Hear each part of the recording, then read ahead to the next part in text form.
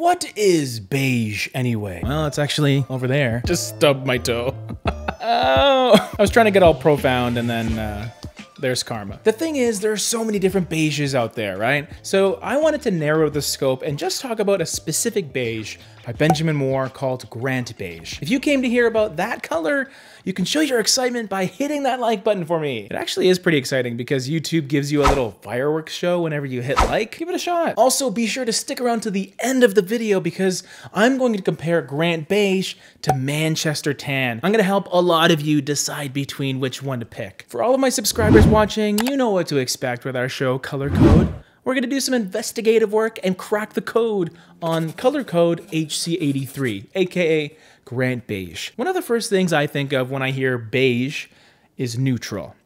Paint colors that we typically label as being neutral, they're relatively passive. They're typically a little undersaturated and they don't have very strong color hues that are prevalent. They're more just subtle undertones that show up. And they perhaps have a fairly even balance of warm and cool elements, making them pretty versatile and therefore popular. I would say that Grant Beige really does tick a lot of these boxes.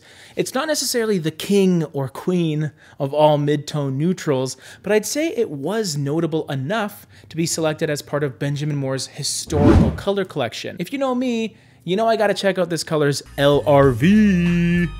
Woo, woo, woo, woo. What's up? Just filming. Which is the light reflectance value. So from 0 to 100, the higher that number gets, the lighter or brighter the color will appear. And this is really handy information to have for any paint color you're looking at. So when we look at Grant Beige, it sits at 55.81.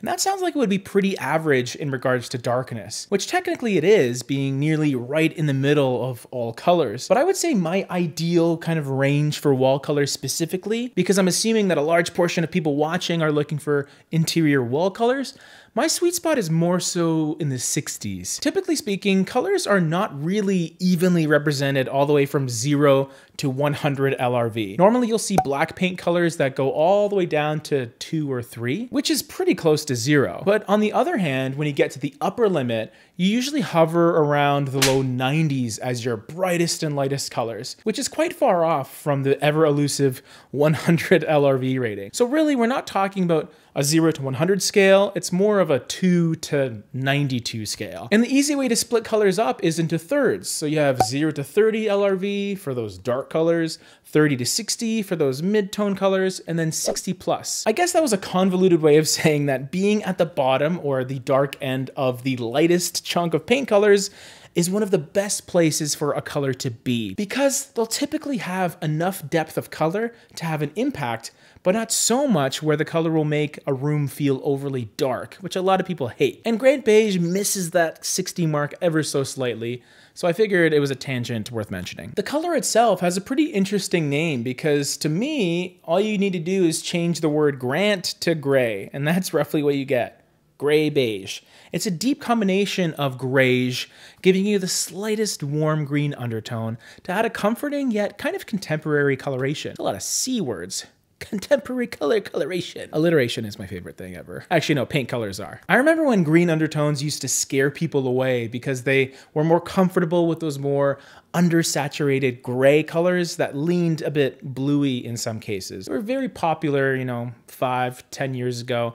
But I find that green undertone neutrals are some of the easiest paint colors to work with. And that's because of how grounded they tend to feel. I mean, if you had a lot of plants in your space, for example, which is a nice thing to have, right? Some life, some plant life. Then your walls may end up feeling kind of greeny anyway because of the light reflecting off of those plants. So you might as well double down in the form of a green undertone in your wall color. Now, going from interior walls to exterior facades, Grant Beige is a fantastic exterior color that will lighten up considerably when used outside. It's kind of crazy how much having the sun as your primary light source changes how a color looks. I mean, I'm sorry, as nice as your brand new pot lights are, they're not really gonna compete with the supergiant in the sky. Actually, James, the sun is closer to being classified as a yellow dwarf or a G2. All right, let's talk color pairings here because we have 4 of them ranging from white all the way to a dark one. Let's start with the light color pairing, which to me becomes the accent color in this little palette we're putting together, which usually isn't the case, but when your paired color is hawthorn yellow, it absolutely is the case. Pretty much any accurate representation of yellow in paint will look pretty vibrant and bold. It comes with the territory of being the most energetic color in color theory. But what makes hawthorn yellow so popular, even to this day, is its kind of soft edge that comes from its balanced approach. As saturated as it is, it's also pretty light with a 71.33 LRV, and this makes it feel more like a tint of yellow that has some white mixed in. We're not talking full egg yolk here. Hawthorn yellow has a little bit of egg white mixed in as well. And this makes it so satisfying to use both inside and outside. I love using hawthorn yellow as an accent color, whether it's on a front door or in an eye-catching entryway of your home. But again, because of that softness,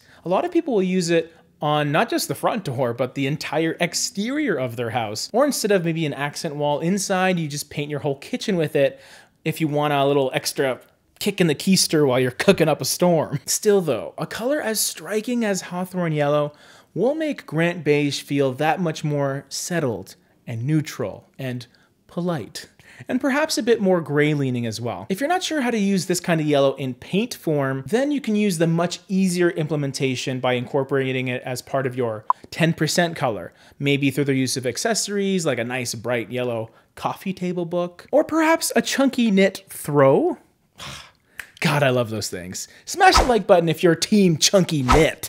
Our next color pairing switches back to neutral with AF100 Pashmina. So already we see a difference in depth with an LRV of 44. We're also starting to notice a little more of an emphasis on brown with this color compared to beige. So there's still a little bit of a back and forth between warm and cool, but instead of grayish, Pashmina ventures towards taupe territory ever so slightly. So you're starting to see a tiny bit less of a green undertone and a hint of a red undertone this time. It's definitely not all the way there, but there's just a bit more of it compared to Grant Beige.